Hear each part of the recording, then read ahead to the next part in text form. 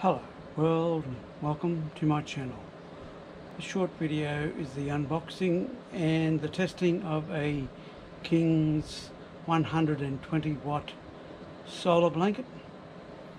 I'm putting it on the utility so I can charge up the secondary battery in that, because I use that for charging camera gear and running a 15 litre brass monkey fridge. Well, I hope you like this video. If you do, please subscribe and give me a thumbs up. Cheers.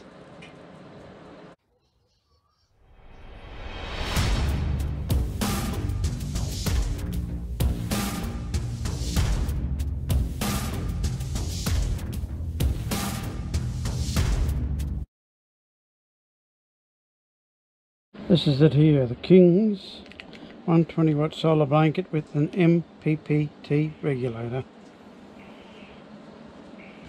4.3 kilos. So, unbox it, take it out of here, and that's it there. So in here you get the Anderson plug with the battery clamps. You have a sealed Anderson plug extension lead.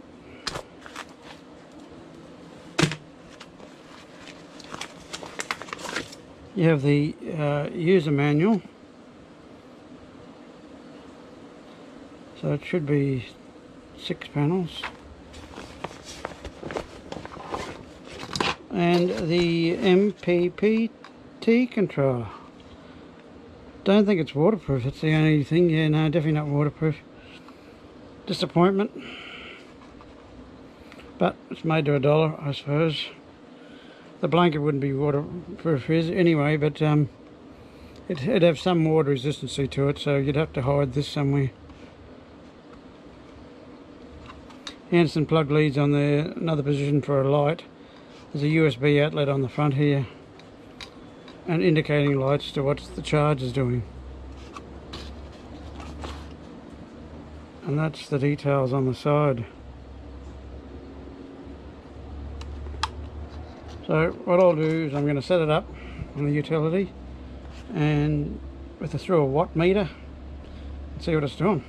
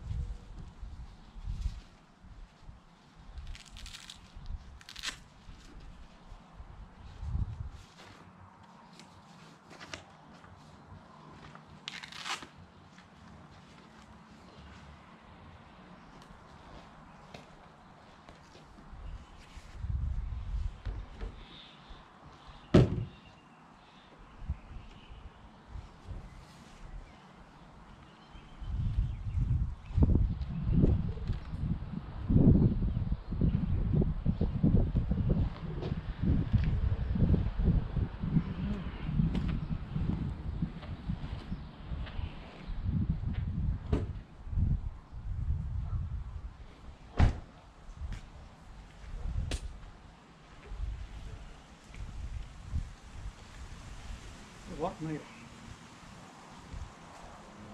Load, it's plugged into here. New addition is the Anderson plug mounted on the front, wired through a fuse onto the secondary battery, which is also charged by the alternator.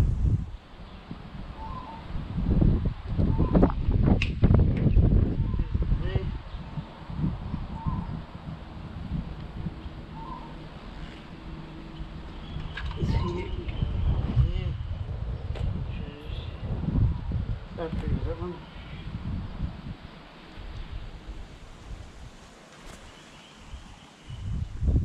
They're clearly marked solar for these ones, battery for those ones. Can't make a mistake.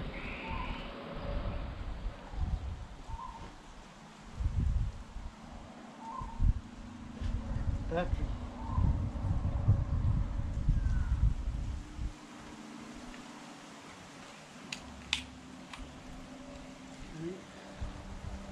Lights up. One light, two red lights.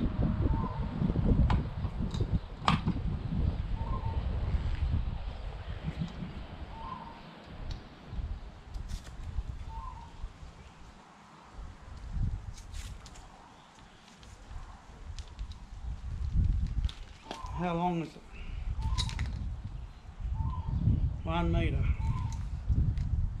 2 metres, you can tell I'm an electrician. 3 metres. 4 metres. 5 metres. Nose at the tip of my hand is a metre. Okay.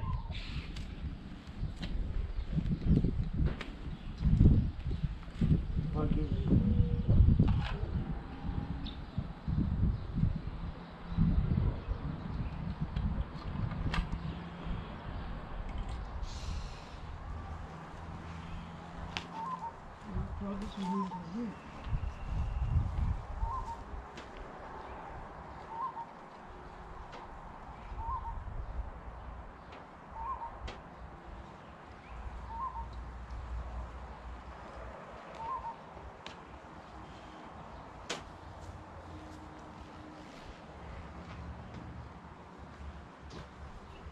So that's a setup.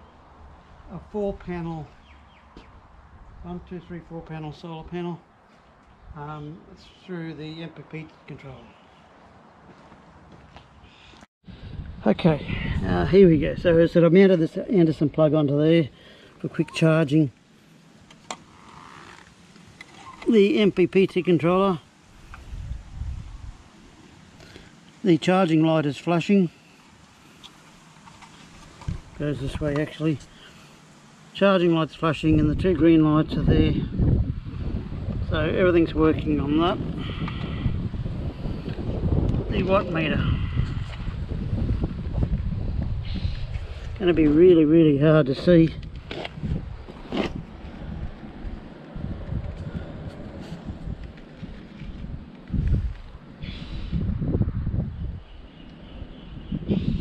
But it's putting out at the moment, and it's probably nearly 1 o'clock. So it's 6.5 amps,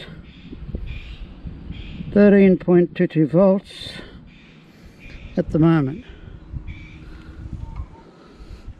Now the battery was fully charged, of course, but at the moment I have a brass monkey fridge going. Down to 3 degrees. It's only been on about 15 minutes.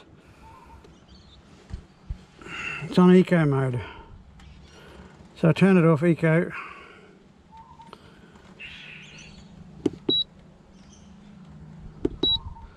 It's on high at the moment.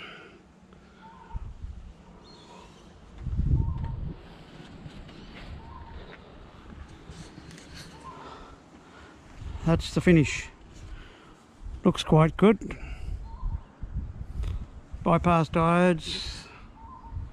4-panel, fits perfectly on the windscreen. You don't want to be on the paint. Put on the paint and it could damage paint. And you can attach it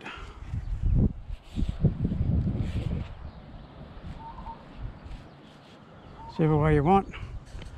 But that's how I've got it on the ute.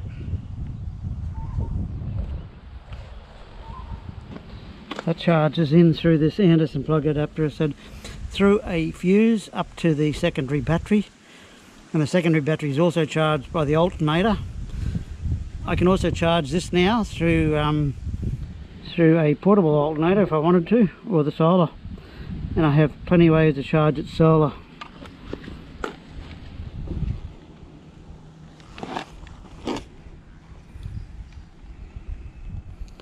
Don't know if I can see it, it's hard to see. 6.20 amps, 13.55 volts. These watt meters are good because they tell you watts per kilowatt hours, and how many watts are being fed into it, amps, everything else.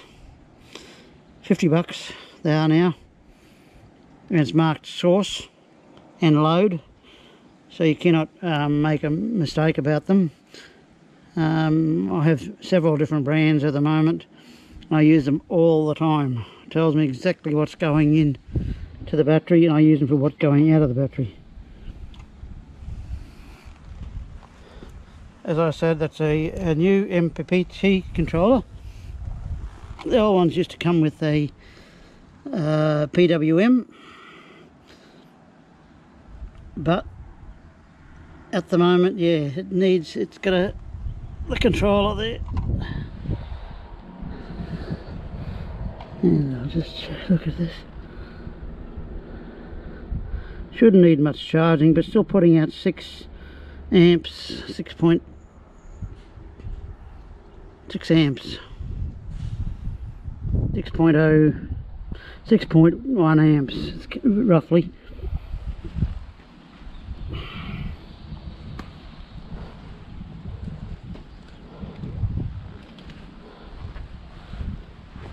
The bag on Kings becomes the outside part of the controller, and there's the Anderson plug. It plugs straight into the back of the connection here. And if you want to make it a little bit more waterproof, you can put all that behind the bull bar. All that could be hung up behind the bull bar like that. This is waterproof. The watt meter or power meter is waterproof, and I could just hook it up there like that, out of sight, not getting wet.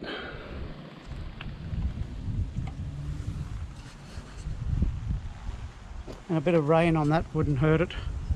A lot of rain would, but not a bit.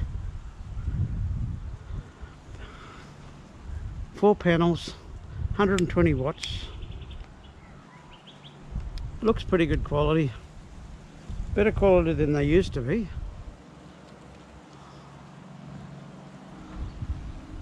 I'm quite liking this, actually. But it fits perfectly on the windscreen.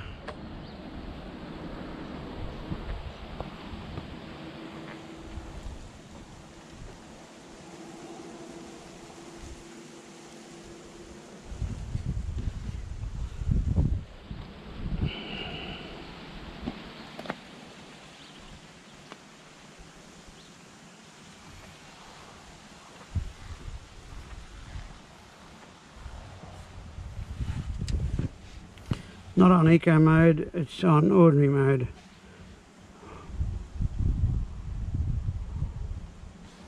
Might even put it down to freezing, see if I can get it to draw some more.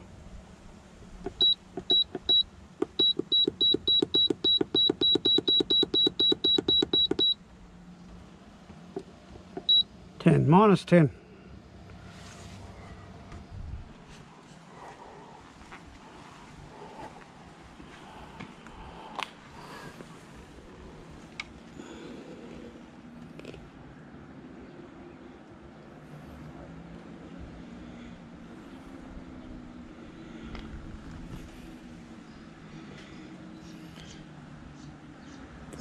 .5 volts roundabout, 81.6 watts are being fed into that. 6 amps are going in. As I said, it's fully charged, should not need any charging, but the power tech meter here tells you what's going in. The sun is off to an angle. If I'm looking at the car, the sun is over my right shoulder, so it is on an angle, it's not directly on it, and that's probably why the watts are down a little bit. But yeah, there you have it. The King's 120 watt solar blanket. Okay. This Anderson plug adapter on the bull bar goes all through here, down through here and up onto this secondary battery. I've put these fuses in it so when they blow, you know that the fuse is blown. It's only controlled by a 10 amp fuse because the cable will toy deal a little bit more, but being an electrician, you need to do it properly, and I always make sure the fuse will cover the wire size. Well, I did try to move it towards the sun. Didn't make any difference, only because the battery's fully charged. If you do like this video, please subscribe and give me a thumbs up. Cheers.